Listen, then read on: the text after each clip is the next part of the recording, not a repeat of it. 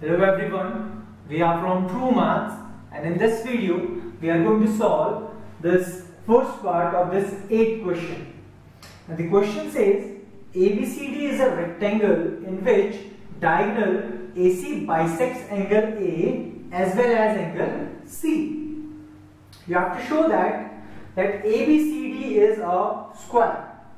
Now this is a rectangle given to you, means its opposite sides must be equal. This side must be equal to this side and this side must be equal to this side.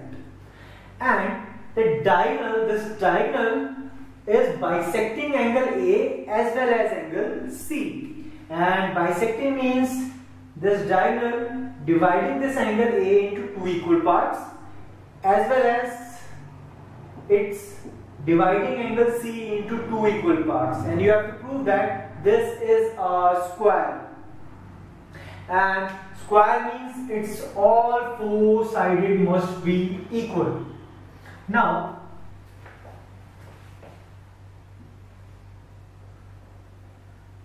DC is equals to AB and DA equals to CB is already given to you. This side must be equal to this side and this side must be equal to this side, because this is a rectangle and rectangle has its opposite sides equal. And what you have to do is, because this side is equal to this side and this side is equal to this side, you have to prove that this side is equal to this side. And if this side is equal to this side and this is equal to this is equal to this and this equals to this, means all four will become equal. Now for that, what you have to do is you have to prove that this triangle ADC is congruent to triangle ABC, these two. And if these two triangles are congruent, so obviously by CPCT we will be able to prove that this side is equal to this side. Now first of all, let's write the triangles in which we are working.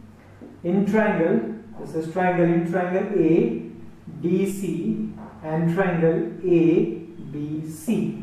We have to prove that these two triangles are congruent, and for that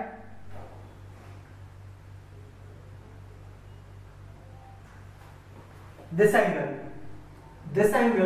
is equal to this angle. This is given to you because this AC diagonal is bisecting angle A, means this is dividing this angle into two equal parts, and this angle of this triangle is equal to this angle of this triangle, and the angle is angle DAC is equal to angle CAB. This is given to you. Similarly, this angle of this triangle is equal to this angle of this triangle. This is again given to you because AC is also bisecting angle C, and that angle is DCA is equal to angle ACB. This is again given to you. And in the third, AC is equal to AC. This is common side for both the triangles, means this side must be equal for both the triangles. So we have proved that one angle, one side and one angle in both the triangles are equal. So by angle, side, angle property, we can conclude that this triangle is congruent to this triangle. So triangle ADC is congruent to triangle ABC.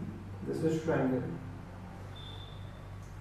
This is by angle, side, angle property of congruency.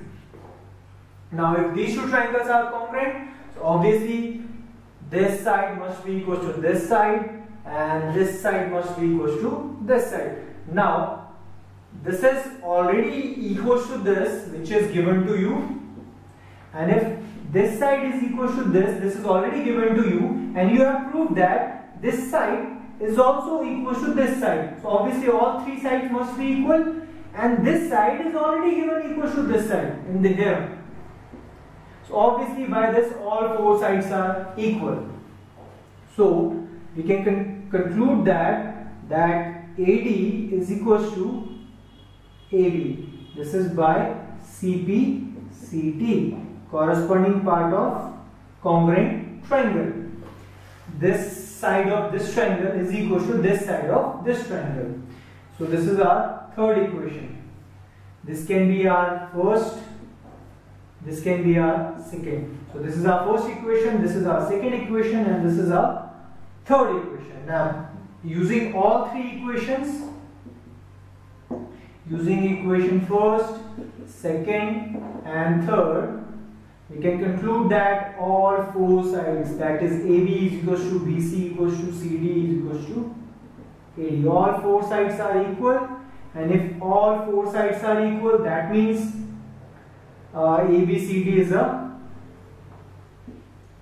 square. So this is how you can prove this first part of this 8th question. In the next video, we'll solve the next part of the same question. I hope you have understood how to solve this one. Still, if you have any problem in maths, you can directly contact us. The phone number, the email address and the WhatsApp number is given below in the description. Thank you.